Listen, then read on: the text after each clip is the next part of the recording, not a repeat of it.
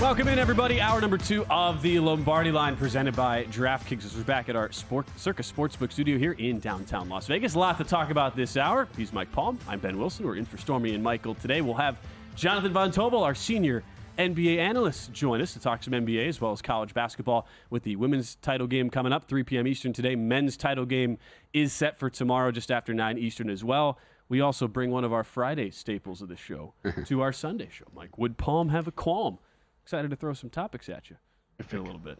Pumped for that. We'll recap our best bets. If you missed anything we talked about in hour number 1, we'll talk some college hoops plays as well as some MLB on the card here for today. We start, though, Mike, talking some top headlines. And the big headline over the last 48 hours, it's been this developing situation for Kansas City receiver Rashee Rice in a wide receiver core that already was pretty weak, with the exception of Rice and his breakout end of rookie season for the defending champs here. The official word, though, coming out of that crash that happened in Dallas, police found 10.8 grams, less than an ounce of marijuana in the Lamborghini that Rice was driving, according to the police report obtained by WFAA TV there down in Dallas. An attorney for Rice did admit at a news conference a couple days ago that Rice was driving the Lamborghini in that car. Now you're in a situation here where, because of the marijuana that they found, it could be a Class B misdemeanor charge in Texas, which means up to 180 days in jail, fine not to exceed $2,000. That is the legal part of this. Now we wonder what are the ramifications for Kansas City and what this is going to mean. As much as we focus on the on-field stuff here, Mike, when we talk betting, now it automatically leads us into next year outlook and what the Chiefs do in the draft here coming up end of the month. I think the thought was they were already going to look for a receiver, right? Probably, but Rice had been a terrific story the back half of the year and emerged as his number one wideout target. And, I mean, I would think you would have to handicap that he probably doesn't see the field this year. With the combination of the drugs, I mean, he may be going to jail, may not be, but in combination with putting those people's lives at risk with this street racing, and people have it on video on their phones as well. I mean, guys that were taping it. So I think you have to assume when you're handicapping Kansas City that he's not going to be there, and they're going to have to plug several holes at the wideout position. What's interesting is that a lot of times you see sports books really force you to pay a tax when there becomes a national narrative over, okay, Team A has to draft position X. We saw it with the Green Bay Packers when they refused to draft an offensive player and refused to draft a wide receiver for Aaron Rodgers, where sportsbooks were making you pay a huge price. Ironically, the Packers still weren't drafting wide receiver, so you would have lost even if you paid into that tax and laid like $1.45 or so. With the fact that the Chiefs, they picked toward the end of the first round as a result of being that defending champion here at the end of the first round. So you don't see maybe the same sort of tax, but DraftKings does have that prop up right now for a receiver to be the first drafted player for KC. It's even money. It's plus 100. Offensive lineman plus 145 is the second choice. Do we view this wide receiver class to be deep enough where Kansas City looks to wait a little bit longer and looks to the strategy that other teams have gone with, which is try to find some gems in that second, third, fourth round that have been successful in years past? And Michael speaks to this all the time about not drafting wide receivers high. That you can find plenty of value in rounds 2, 3, and beyond. It's interesting because you're talking about the tax, and it's also going to be interesting, does the market continue to move as news develops ahead of the draft on Rashee's situation here? I think I would wait because I think the market will continue to move. And if you do believe they're going to get a lineman and try to look in the second round for a wide receiver, you're going to get an even better price.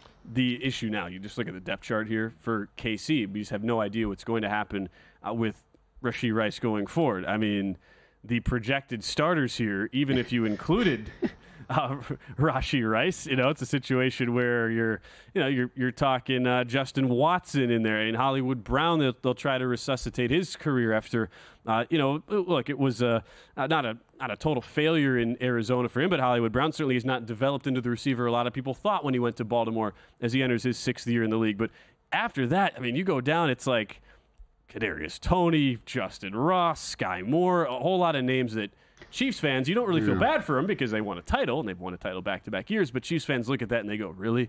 We're going to have to suffer through these sort of names again, trying to create separation and catch balls for Patrick Mahomes in 2024? You just can't think that is by any means a finished product. Oh, not at all. And it's going to be multiple picks over the course of the round. Sky Moore, I know they had a lot higher hopes for coming out of Western Michigan and hasn't really panned out yet. So, yeah, the depth chart. And, I mean, like Tony, I would draw a line through him. I mean, this was a complete failed project, and I don't know that he sees the field with the Chiefs at all this year. You can't teach someone to be a wide receiver at this point. The hands just aren't. He doesn't catch the ball properly. Had a lot of opportunities. Or really understand the line of scrimmage. I also wonder the other kind of unspoken part of, we're talking receiver core, Travis Kelce is part of that, even though he's a tight end. And we saw him as a 34-year-old last year have stretches in the regular season where clearly looked a step slower, was able to find a second wind into the postseason and still be really, really productive. At what point, Mike, do we start to see, a tight end who's taken so many shots, he's going to be 35 coming up in October. By week 6, you'll be a guy, not many tight ends last in their age 35 season. At what point do we see that fall off happen for a guy who's now older than Rob Gronkowski was when he called it quits and was way, way past his prime with the number of shots he took? Well, look, his brother retired, and there was a lot of speculation he might as well, right? And so he's going to give it another shot, and maybe this is the last go-round, and how much is left in the tank physically? I mean, he still relies on tremendous catching ability, but he was a great open field runner. And, those skill sets are diminishing as you get past 35. As we all know, nobody really beat Father Time except for Tom Brady. And so I don't know how much longer he can be your number one, or if he is your number one, it's successful in that effort.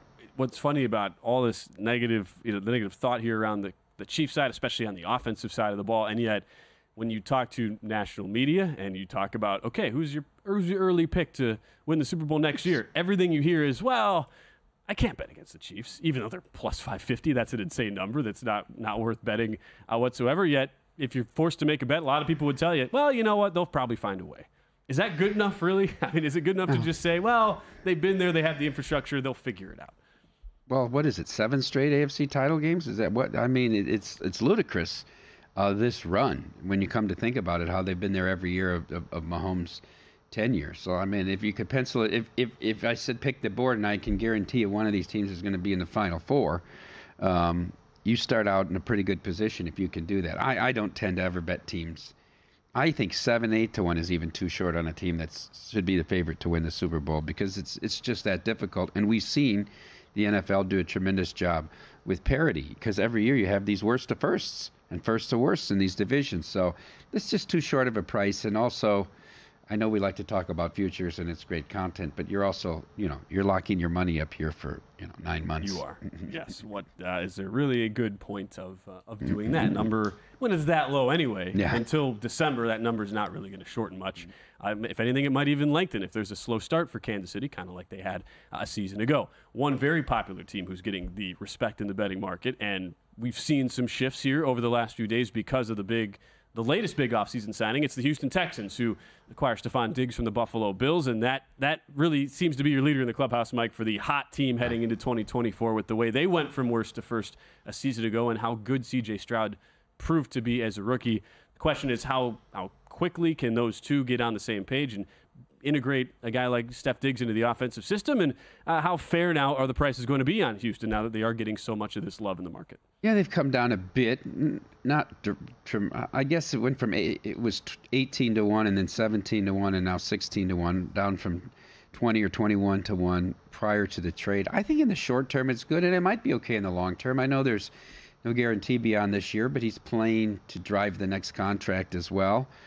I think moving gives somebody a chance to get a new lease on life, to get a fresh outlook with no preconceived notions.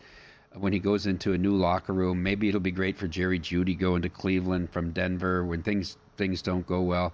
Obviously, Buffalo wanted him out. This is addition by subtraction, and it relieves some stress maybe from the quarterback and the head coach. But I think it improves the Texans team. Now they are loaded at the wide receiver position, and can they get Diggs enough touches to satisfy him, or can he change his framework that he looks at things from? Like the thing that stood out to me was all those quotes coming out of Buffalo after Diggs leaves, and people asking about Joe Brady and what, as an offensive coordinator, okay, was this a Diggs thing or was this a scheme thing?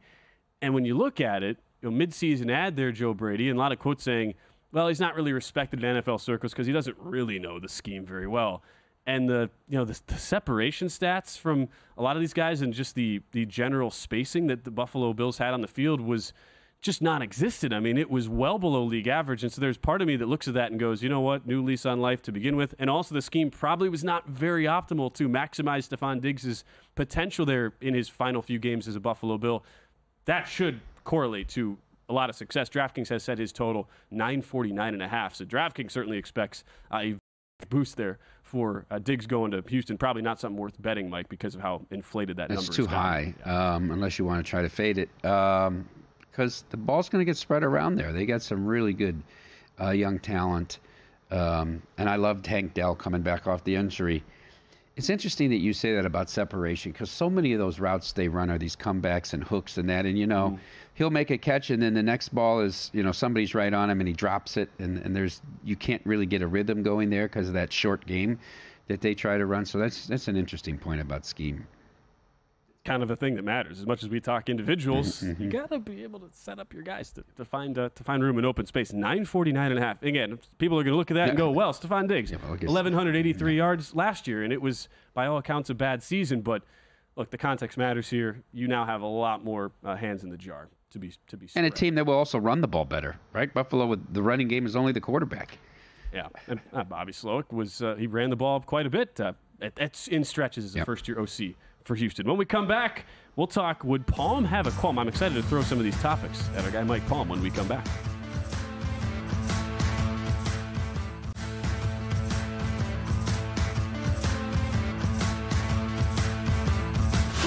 This is the Lombardi Line with former NFL executive Michael Lombardi. Now here is your host, Stormy Bonatoni, on VSiN, the Sports Betting Network. If you haven't already, check out the new look VSiN.com with our best bets, betting splits, exclusive articles, odds by state, betting tools, and betting guides. Right now we have multiple articles already up giving you a deep dive breakdown of the national title game for tomorrow night, Purdue and UConn. Breakdowns from Tyler Shoemaker and Zach Cohen on VSiN.com. And we'll talk a little bit of Purdue UConn up next, as well as the NBA card in about 15 minutes. Our senior NBA analyst, Jonathan Von Tobel, is set to join the show. I am told he's got a number of plays, Mike Paul. So excited for that. 3 that I see. 3. We do. No, that is a number. He's got 3. Also, 0 is a number. 0 is also a number. He does have plays, including the national title game. We'll have that in a little bit. Excited for this segment. If you watch on Fridays, which you should, here to Lombardi Line, whenever Mike Palm is on, we do Would Palm Have a Qualm? Basically, the idea is I'm going to throw out some bets to you, Mike. Are you okay placing these bets, or do you have a qualm, something you want to push back on? And a couple will go quick because we've talked briefly about them, but we'll just rehash it again here. Talking NFL draft that's coming up at the end of the month.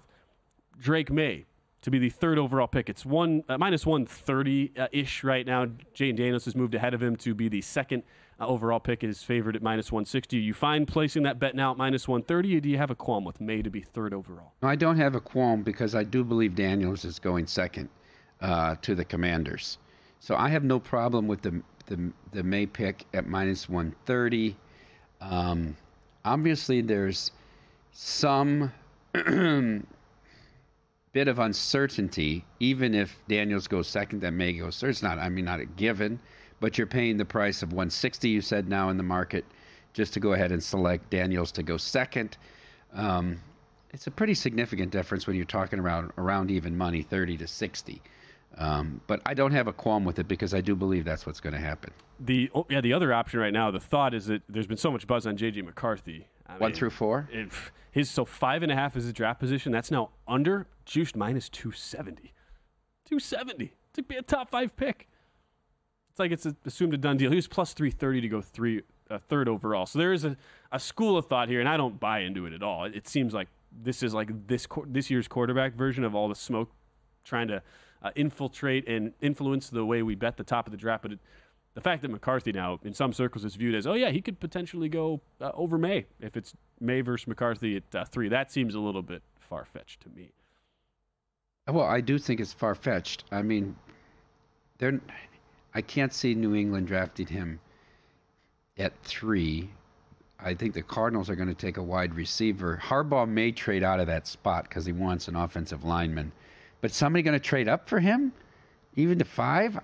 Boy, that seems... I'd take a shot at the. Is that a two-way market? Can you take the plus price at the 5.5 over? You can. What is that price? Let me pull up plus. what that is. It is. I want to say it was like plus 225 or something. I mean, it's a good. That's amazing. Yeah, it's a good price. The position right now, updating this, plus 215 on McCarthy over 5.5 at DraftKings. Yeah, it's not bad. Yeah. We have to find somewhere else where we can bet it. But not either. Rest of the couple other draft topics to throw your way. The first round quarterbacks over 4.5. It's minus 250. You good with that? Yeah, I'm good with it. Marvin Harrison Jr., first non-quarterback drafted. You willing to lay a $5 price? You have that much conviction? No, not at all. You have a qualm? I have a big qualm with Marvin Harrison because Jr. I think it's more of a pick'em with Neighbors than this. This is too high of a price. I think it's way too high of a price to lay. Of this list, this is probably my biggest qualm because I think this is actually up in the air. I think wide receivers are kind of like flavor of ice cream. Just because one is generally considered, you pick the guy that you think fits your needs. And I know Harrison is the name, and I know he's the best overall player, best overall player for his position on several people's draft boards. But I don't think this is a given. And he's right now minus 175 Harrison to go fourth overall, but there's also some thought of. What's funny is like Neighbors is favored to go fifth at plus 225 over Harrison with the thought that it could go receiver there 4-5 in the draft. But we also don't know. I mean, Arizona's in that 4 spot with so much draft capital. Does somebody move up to take a quarterback 4? Did they move down a spot? And who do they prefer? Is it a situation where they'd rather have the Neighbors? And it's 3-1 right now. Compared to the minus 500 on the Harrison Jr. front. It's interesting what Harbaugh will do at 5 because he can take Alt at 5, but if he can move back and get more capital and still take Alt, will he do that? And does somebody want to give up something to go up to 5? And if to go up to 5, then I'm assuming you're taking one of those wide receivers that wasn't taken 4. Whether Harrison was taken and you want Neighbors or Odunze, or Neighbors is taken and you want Harrison, maybe that's a more likely move.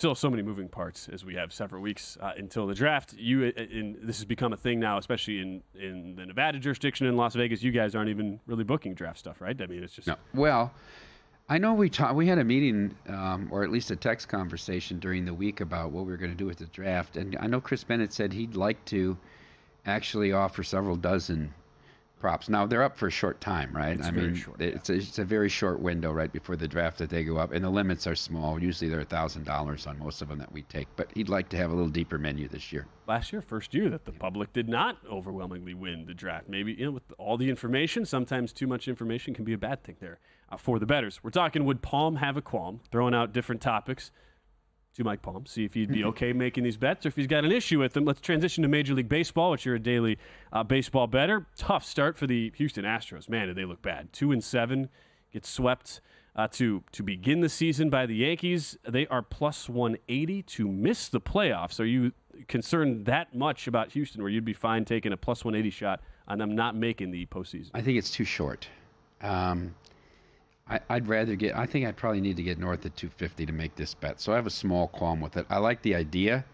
They've looked bad. I still think they're good at the top of the rotation. Hader, a big problem. I mean, this was addition by subtraction for the Padres, I believe, and a very key move once they figured out what they got. I don't think he's a very good clubhouse guy as well, and they had a lot of issues in their clubhouse. So I don't mind this bet, but I think that you've got to get a little better price. It's so early. I mean, we've played 9 games out of 162, so I'm not ready to throw in the towel, especially when you can go Framber and Christian Javier at the top of the rotation. This is a sub bullet point of would Palm have a qualm? Do you have a qualm with the head of the MLBPA saying that the reason that Spencer Strider and Shane Bieber are having elbow and shoulder issues is because of the shorter pitch clock? Seems like a pretty big... It's 2 seconds shorter? I mean... Yeah, I mean, come on. I think that's ludicrous. I would love to ask Nolan Ryan his thoughts. I asked Clemens when Clemens was for the Maddox tournament, which we have again coming up in a couple weeks, last year about it. He says you adjust to everything. They change rules every couple of years, and you just adjust to it.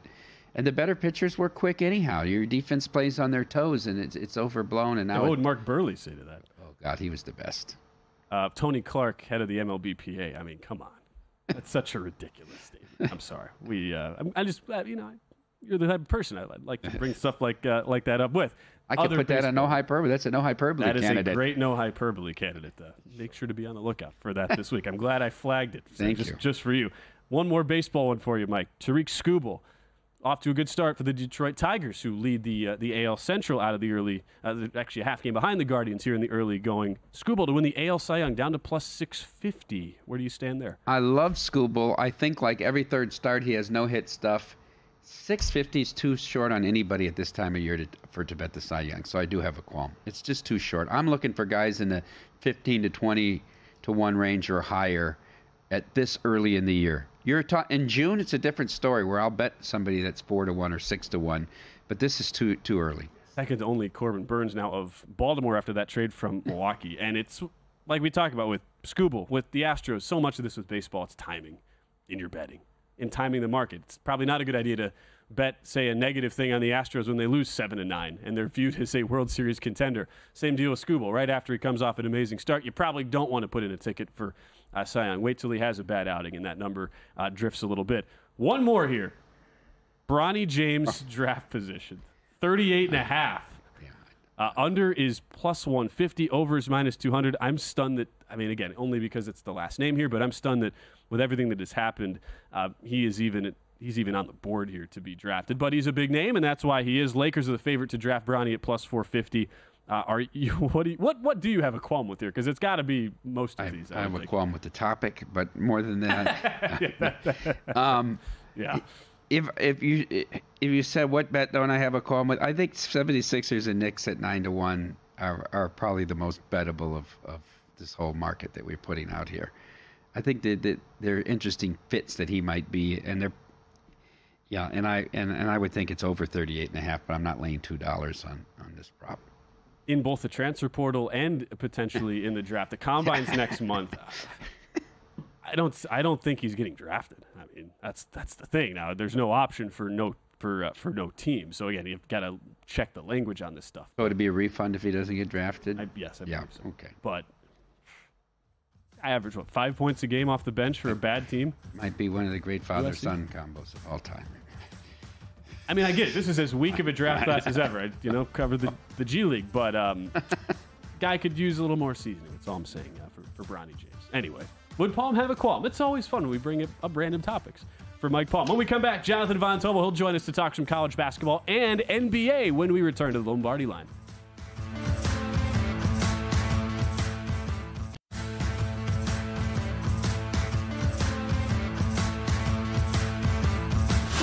This is the Lombardi Line with former NFL executive Michael Lombardi. Now here is your host, Stormy Bonatoni, on VSiN, the Sports Betting Network.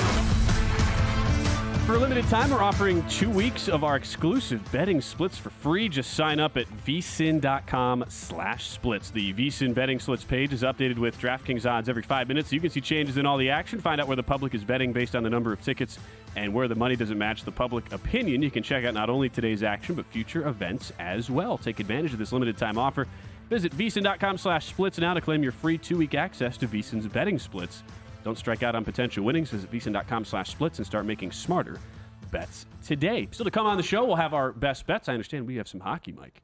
Couple hockey games. All right, let's go. A little Sunday hockey card. I've got some MLB, women's college hoops for today. We'll recap here in our next segment. But right now, we go out to the Progressive guest line. Welcome in our VSiN senior NBA analyst in Jonathan Von Tobel to talk both NBA as well as a little college hoops as well. JVT, been a fun weekend here watching the college hoops. Thanks for joining us today. And you have some action on the men's game tomorrow. How are you breaking down this line here at 6.5 between UConn and Purdue to start things off?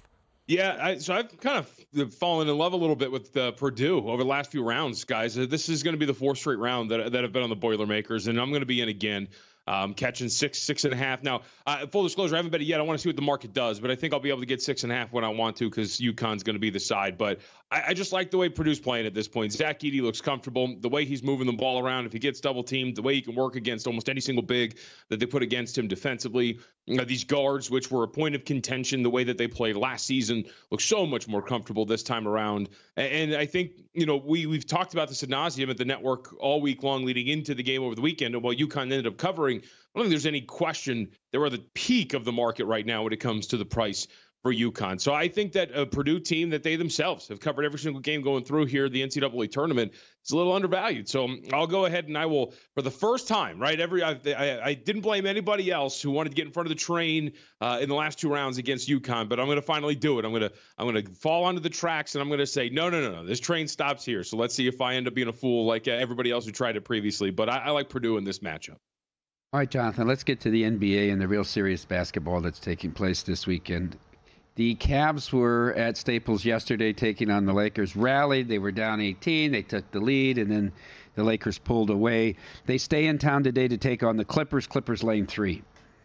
Yeah, and I think, too, one of the things we have to look out for, and I haven't seen the official injury report yet to list him, Donovan Mitchell is going to be a true questionable here, I think, Mike, because remember, he's coming back from that injections that he had in his knee. He also had a broken nose, played 38 minutes yesterday, the second leg of a back-to-back, so you probably want to consider the fact that maybe he's not going to play here today.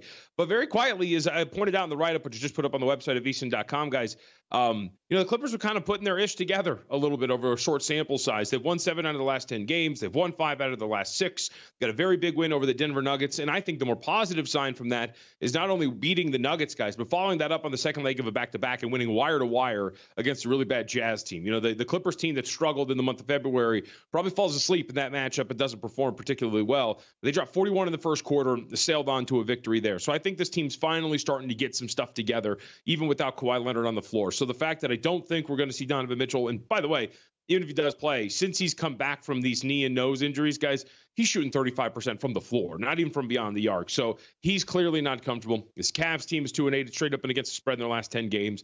Feel comfortable here with the rest advantage for LA to come in and back a Mike. And I think this is kind of the start of a little bit of a turnaround here for the LA Clippers. We're seeing it on a smaller sample size. So as somebody who has backed them to win the whole thing, hopefully that continues to grow and Kawhi Leonard comes back healthy. And JVT laying 3 there with the Clippers. You can still find 3.5 there throughout the market. That's so much what I'm looking at right now, JVT. Final home stretch for these teams. It's like, okay, what's really the identity? How good or bad do I feel about backing them into the postseason? And I mean, Cleveland feels like one of the big question marks, right? In the East, where they could fall out of the 3 seed. I mean, Magic, Knicks right now, both on their horse, about a half game back. It feels like a team that unless they find some sort of change quick here in the last week or two, you don't feel very confident here going into the postseason.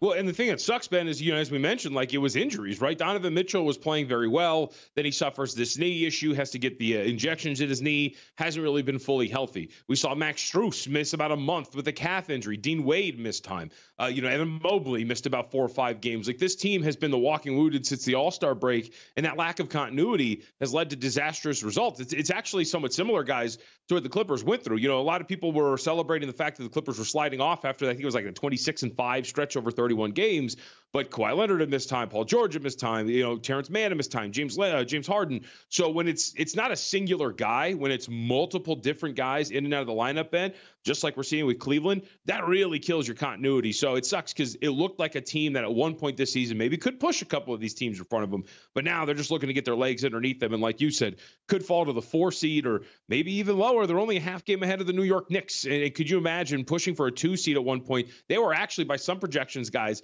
holding about a 65% chance to get the 2 seed in the East, and now all of a sudden could finish as low as 6. They were favored in the Central for a good amount of time, and that's not worked out well. Speaking of the Knicks and teams that are alternatives to the Celtics in the East, the Bucks are hosting the Knicks this afternoon. Jonathan, Bucks laying 3.5. Yeah, this is a little bit of a risk, Mike, because Giannis Antetokounmpo is officially questionable. Now, I expect, reading the tea leaves, that he's going to be able to play here today, but I've read tea leaves and, of course, have been completely burned. I've been told by Doc Rivers that Giannis was going to play, and then he didn't end up playing. So it's a risk, but I think that he's going to be out here tonight, and if he is, you're going to get Damian Lillard. He's not listed. You're going to get Giannis, both of them on the floor together for the first time in a while, and obviously we know the situation for Milwaukee, right? They have lost 3 straight, all of them as 12-point favorites or more against some very crappy teams, Washington, Memphis, and Toronto. But the fact that you're going to get your full complement of players back here, and you're going to have a matchup advantage. Yes, OG Anunoby's back, guys, but the Knicks are playing 3 guards regularly. Deuce McBride's playing 40 minutes a game. This team really hurts for shot creation outside of Jalen Brunson. This is a matchup that Milwaukee if at full strength today, should be able to bounce back. We've kind of seen this. They've slept-walked against some of these teams in the bottom 10 net rating, but have gotten up for these really big games. I mean, guys, the last time we saw Milwaukee play particularly well with everybody, they absolutely dismantled the Oklahoma City Thunder. So, and this is a team that I think can play at a really high level, just slept-walked through some bad competition. And by the way, situationally, very good for them. Third game of, I believe it's a 6-game homestand. They've been at home. They've had their continuity. Now I think they're going to bounce back here against the Knicks. So, I laid it here, Mike, with Milwaukee. A little bit of a risk. I'd recommend, wait until you get confirmation that Giannis is going to be out there. That half point that you'll miss out on is worth the confirmation of actually having him on the floor. But I took the risk and laid it early. And this has gone up to 4 in a lot of spots. Seems like most people thinking the same way you are at JVT. I will say, as a Buck fan, I've not heard boos that loud at Fiserv Forum since back when it was the Bradley Center and Jason Kidd was about to be fired. I mean... Not great. Last few games, to say the least. What's going on there? Again, Jonathan Von Tobel joining us right now on our Progressive Guest Line. You see him on VSiN Primetime. We had his co-host on, Tim Murray, earlier on in the show. You see him Monday through Friday, 6 to 9 p.m. Eastern Time as well. And as long as Notre Dame play today? We were talking about the nose ring incident with Hidalgo and how that changed the whole tournament. They'd probably be playing Iowa today. Probably. Yeah. Probably. Thanks. Unfortunately, thanks, Tim. Let's talk one other team here in the East. So we just did Would Palm Have a Qualm here, JVT? Speaking of other great VSiN segments. You have a qualm with something going on with the Boston Celtics here, especially for our Nesson crowd. Want to talk about what happened, some of the shenanigans on Friday here. What's your take? So I don't know if you guys saw exactly what Joe Mazzulla decided to do, but what he did was make the Boston Celtics for the rest of the regular season unbettable. With 6.5 minutes left in the fourth quarter, guys, the Celtics are up by 19 points. So Joe Mazzulla says, all right, that's it. We're good. Pulls everybody, and lets the back end of the bench close the game out over the last 6.5 minutes. And when I say lets them, guys, they got run on. Like, that got cut to a deficit against that bench. And he was just like, nope, figure it out. He even said it after the game that he thought it was good for the team to kind of work through these things. So he essentially let the team blow a massive lead so he could get some of these guys some run. For me, it's not like anything nefarious, like how dare you. This is just an example of end of the season for teams like Boston. You just got to be careful. I'd laid 9 with the Celtics, was up by 19 with 6.5 minutes left to go, and they needed a buzzer beater, or essentially a buzzer beater, to end up winning that game. It's just something to keep an eye on here for some of these teams, especially teams like Boston, who have really just salted everything away, have nothing else to play for. These rotations are going to get wonky. Guys are going to get pulled out of games where it looks like things are salted away. The Lakers the other day, guys, they were up by 13 or 14 with 1.5 minutes left. Pulled everybody. They had to put LeBron James and Anthony Davis back on the floor for a final possession to kill a comeback against the Washington Wizards. So these end-of-game scenarios, if you're laying some of these big numbers, just be aware of those spots, because that can happen at the end of these games, because these teams are trying to fit in rest as often as possible before the postseason starts. JVT, you're an everyday baseball bettor, and I respect your opinion. You and Humans did great work on previous shows on it. Today, our young friend Ben Wilson is all in on Tanner Houck and the Red Sox to fade this fraud that is the Angels. What? I mean, they're hot. What are we talking about here? We got a young core of a lineup with the Angels. I'll tell you this. I actually do have something here. I bet Silseth over his Ks in this one. So I think when you look at Silseth and some of the things that he does really well, guys, he actually generates swings and misses at a really high rate. Went over 4.5 in the start against Miami, despite giving up a few runs. He might give up some runs, but he's still going to mow guys down. So I did actually have action here. I bet him over his strikeouts, nice. But I believe in the Angels. How dare you? Come on. ABT believer. I'm not, I would say all in on Boston, but I am fading the Angels today. Just for today, JVT. And maybe extended after that. Based on what's happening. Speaking of frauds, the Milwaukee Bucks later today. Huh? I have no pushback on that with what we've seen so far. Follow him at MeJVT. Always kind of give us some time. Great to see you, man. Best of luck with the plays. See you guys. Thanks, Jonathan. We'll have our best bets to wrap up the show when we come back on the Lombardi Line.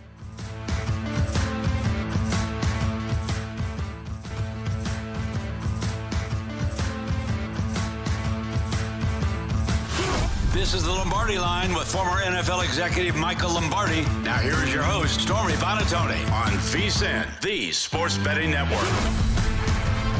DraftKings Sportsbook, one of America's top-rated sportsbook apps, is giving new customers a shot to turn $5 into $150 instantly in bonus bets with any college basketball bet. Download the app and use promo code VSIN when you sign up. DraftKings Sportsbook. The crown is yours as we wrap things up. Sunday edition of the Lombardi Line from downtown Las Vegas and our Circus Sportsbook studio. Big thanks to our producer, Steph behind the glass, Isaiah, Aramis, Gaia, JB, all in the house today. And it's time for some best bets here, Mike. You're sweating a little live soccer, right?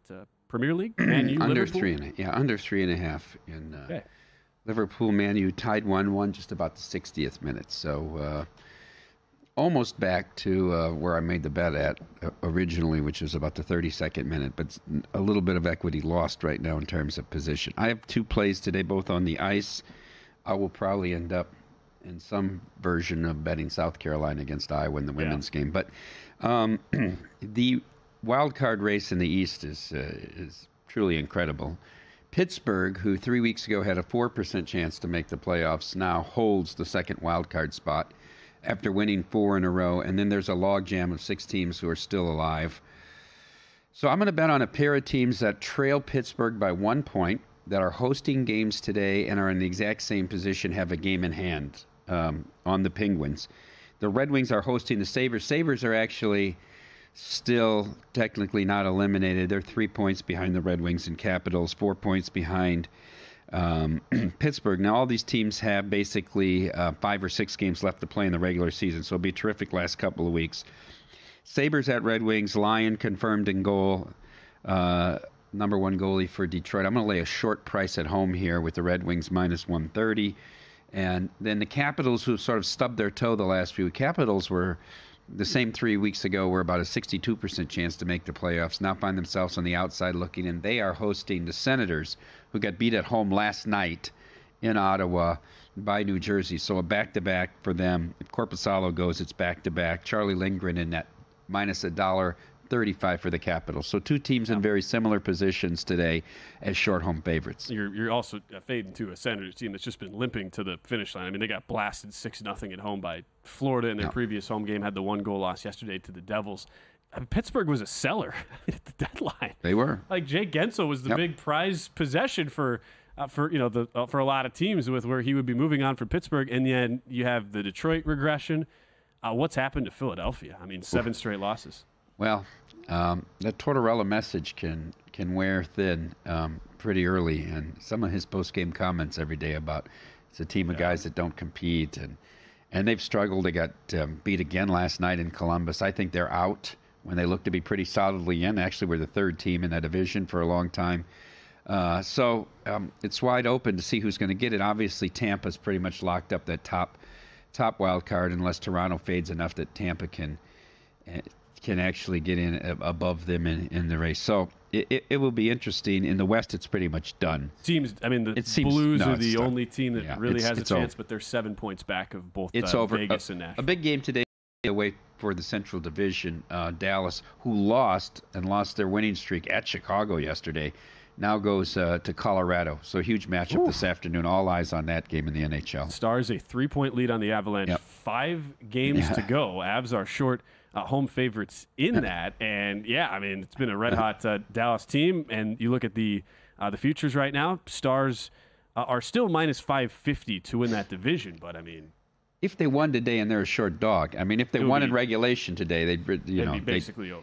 They'd be an $8 favorite to win. Are you seeing any of the similar late game anything in the NHL chicanery final few games similar to NBA stuff?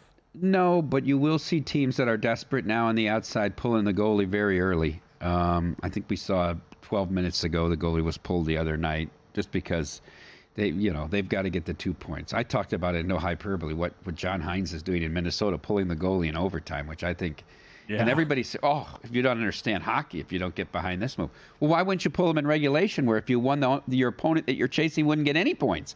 That's a great point. Well, right? Here you've already given up a point, and you lose your point if it goes in. The narrative was, this guy's like the hero because he risk sacrificing a point to go for the empty net in overtime. Then they were 3-2 in shootouts. I mean, the best you can do is 2-1 anyhow. Yeah. I get it. And also, too, I don't understand hockey, but I do understand the math. Well, and what does the math say on, what's the 4-on-3, advantage. Really advantage compared to, say, 6-on-5. which obviously more traditional when you pull the goal. Well, the 4-on-3 also opens it up for the empty net goal the other way as well, as we saw with the Knights. Blocked shot, one pass and out, and Marcia scores, and it's over with a minute to go in overtime. Yeah. It worked once, it didn't work. Net negative result. Net negative result for those Minnesota Wild. Yeah. Well, you got 2 points out of it, but I mean, you were guaranteed 2 points, and you had a shot to win either shootout, right?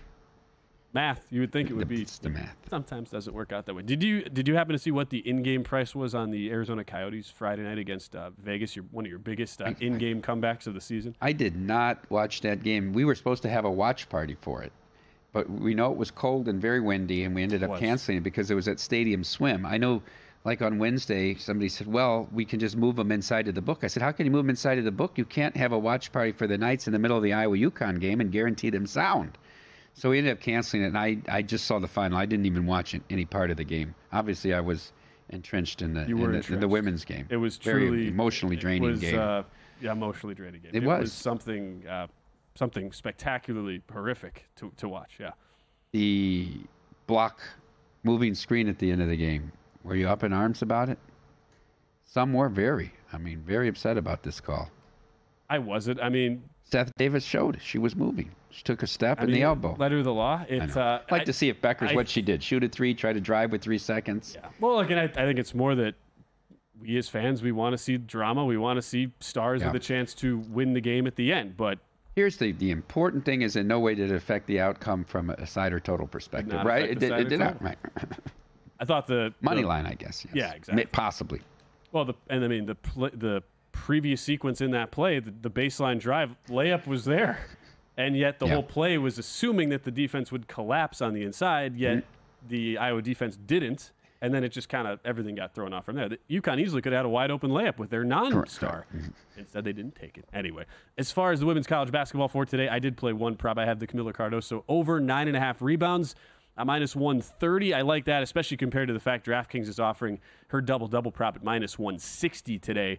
Cardoso, even as a bench player last year, 14 points, 14 boards in that Final Four loss to Iowa, averages nearly a double-double on the season for Cardoso, and was just off a 22.11 rebound game against NC State. There is not a single player on Iowa who can match her physicality on the interior, and I expect Cardoso to have her way there in the paint, regardless of what happens in this matchup. We had a listener tweet at us, SwearBob 2022, about his favorite is Hannah Stolke under 14 points, and he makes some good points about the size she's given up to Cardoso. She was a different player last year in that game, but if you go back and watch that, you wouldn't have even really noticed her in that game against South Carolina in the semifinal, in the game in which they won. So her prop at 14 points, he likes under. Thanks to Bob for chiming in. 13.5 at DraftKings on that under. So that's my one play on the women's game for today. As far as the baseball, I am backing Tanner Houck of the Red Sox. All in. Minus 109. 1090. Today. Houck, 5.80 ERA at Fenway last year, which is understandable. Second toughest park to pitch in for pitchers to only Coors Field. On the road, a sub-4.20 ERA a season ago. He was terrible against lefties last year. Angels don't really have any lefties in their lineup, and they're bad when they do hit. A 103. 4 for 39 is the hitting result so far for Angel lefties this season. I agree with our last guest, Jonathan Von Tobel. Chase Silseth does get a lot of swing and misses. He also gives up a lot of homers, over 20% home run to fly ball rate a season ago. Walks a lot of guys. I see a lot of homers, walks, and strikeouts today for Silseth. I like the way this Red Sox offense is playing early in the season. A bounce-back performance for them today after only getting one run across yesterday in a 2-1 loss there to the Angels. Rubber match of a 3-game series. I'll take that short price with the short road favorite, Boston Red Sox. I did bet a prop the other day, and the market may have changed a little bit, but when Yuri Perez was ruled out, I bet Marlins for worst record in baseball. Still available at 18-1 on Thursday. I don't know if it's moved at all since then. But 0-9. They are awful. And they've lost every run line. It's almost like when you win every game by a run, that tends to even out the following season. Like the Minnesota Vikings, right? In the NFL. Won all the close decisions one year. Fewest wins at DraftKings. The Marlins are 22-1. Oh, even better number. Even better. They literally have not won a game. I mean, look, it's not like the A's are much better.